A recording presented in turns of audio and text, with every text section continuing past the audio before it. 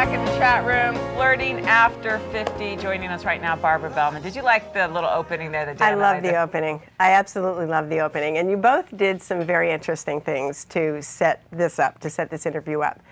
First of all, you were flirting with your boa and your dangly earrings and your flirty dress. But the issue is when you're over 50, you don't look so good in the dangly earrings and the flirty things. It looks actually a little bit ridiculous. Down easy. Wait a minute, I haven't hit 50 yet. I'm 40 and holding. You're far away from 50. Okay, but when you get to a certain age, you start to notice that the things that were fun and flirty in your closet don't look good anymore. And you might want to still see yourself as 20 or 30, but you're not, and the mirror isn't going to lie. And so when that reality starts to hit and you realize, you know, I can't do that anymore and have it really come across well, then you start to think, maybe I'm losing my game. And how do I go about communicating that I'm attracted to somebody else or that I still feel attractive? That's the problem. Over the age of 50, when you start to feel insecure and things start to unravel for you, how do you turn it into a positive where you can get back in the game? $64,000 questions for you ladies, and the guys out there want to know. Here it is, Barbara. You sitting down. Do you have your seatbelt on, by the way? I do. Because I bring it hard and fast. When do you guys know that you've got ulterior motives, that you're more than just interested in them as a friend, that you would like to give him a hint that you would like to you have him take you out, something along that? Because women, if you haven't noticed, can get a little confusing to us guys. Let me help you. Yeah, we just need to know. This means, you know, that means, okay, I get that. I understand that. That means I want to go out. Exactly. Okay, but see, women can be confusing sometimes. Yes, women can, and a lot of times that women of a certain age start to get very self-conscious, and so they aren't comfortable giving out the kind of signals that a younger woman might necessarily do. Please give the signal soon, would you please? Okay, I'll give you a signal. Yes. Okay. Dan, I'd really like to get to know you better. Eye contact. I love that. I noticed Now, that right what away. did I do? Yes. Yes. I made eye contact. I didn't have to touch you or approach you or come on to you, but by saying, I'd like to get to know you better, what does that make you feel like when a woman or when anybody says that to you? You feel like, wow, this person is interested in me. I'm not sitting here saying, hey, Dan, I'm really hot. You want to take me out? I'd You really do like that to well watch. too, Barbara. She's had some practice at that. I'm just remembering how it used to be. But now, at this point in time, the most compelling thing that I can do to make you interested in me, or hope you'll be interested in me, is to let you know that I'm interested in you. And Barbara, you know, baby boomers, we are growing up and we are aging. And 50 plus, 50 is a new 40, 40 is a new 30. You hear that all the time. And I just don't feel like we feel our age. I mean, you think about how our parents, when they were in their 40s or 50s, they seemed really old, or 60s, and it's not. And still to be vibrant, and I think that that's very relevant right now. And we're noticing that the demographics are growing. 50 plus is a huge market. And people need interaction and want relationship.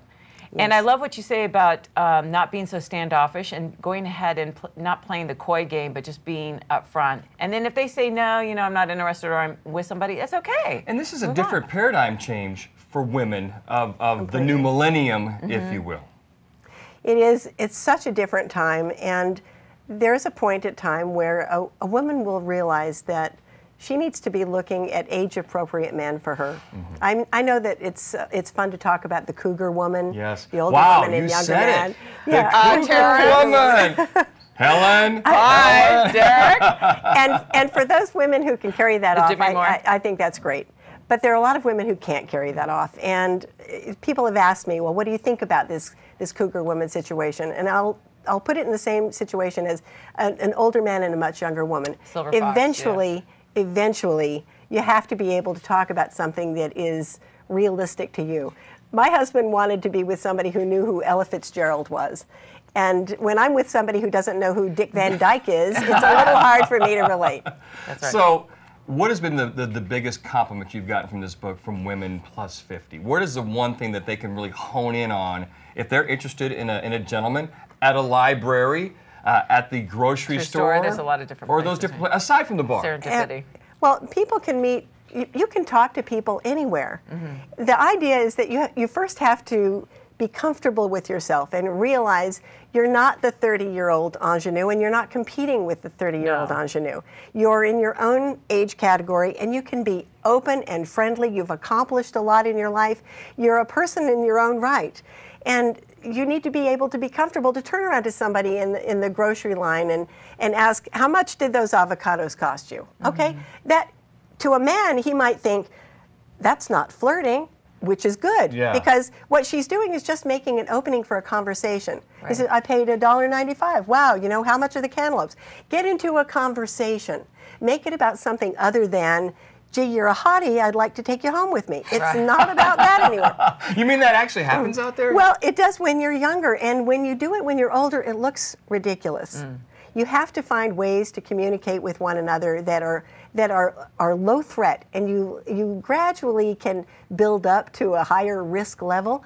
But so many women, as they get older, and men too, and this is the problem with dating when you're older, is that everyone has these little insecurities that make them kind of look down and look away, and you're worried about, gee, if I touch a woman, is that going to be inappropriate? And how will I know? All of these signals that women give that are mixed signals.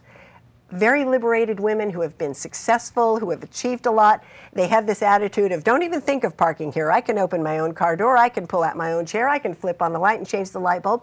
And yes, they can do all those things, but why?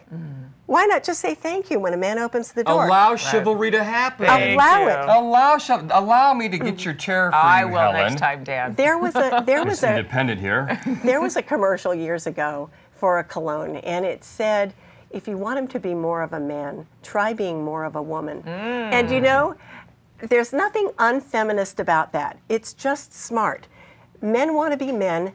Men want to be able to pursue. Men want to feel like you still admire them and adore them. What's so hard about that for women to do? Just because you run a company by day doesn't mean you can't be soft at night. And I think one of the things I have found is women truly want the man to lead, and no matter how they do it, I'm not flirting with you, touching here, this is a very endearing touch. Yes. But you can. You know what? It's a very endearing touch. This is an endearing touch. And yet, is it inappropriate? Are you feeling uncomfortable? Not at all. No. But I think women really want men to lead and to have women be pursued. They don't like to always be the pursuer. They like to be the pursuee. You're right. I read that in, I think, His Needs and Her Needs about 20 years ago or so. I had a woman say to me once, it's hard to be smart all day and dumb all night. But you don't have to be. It isn't that contrast. You don't have to have it be so black and white. A woman wants a man to be a man. That's right. So Amen. We can get your book at Flirting After 50. Lessons for grown-up women on how to find love again. And I love that. And really, finding love, you could have parties where you're social, you know, people get together and make it non-threatening. Just invite a bunch of different people over and just have a good get-together. There are a lot of women that find themselves single by divorce or widowhood.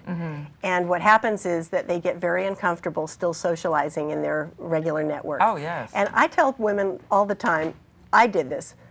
I invited the couple friends over.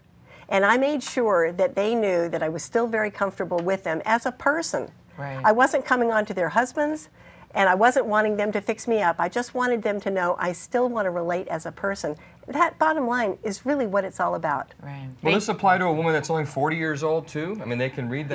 Yes, absolutely. Absolutely. There was so much that I Was that a to subtle like, flirt to her? Yeah. And some touching, I'm endearing her? I want jewelry, Dan. If Oh. you touch me, you're going to have to buy me a piece of jewelry. Speaking of jewelry, Greystone Jewelers is up next. Bryce Adams in the chat room. Thank you, Barbara. This is YN2 Page in Kuwait. Happy holidays to my son Mark in Winslow, Arizona. I love you, miss you, and see you soon.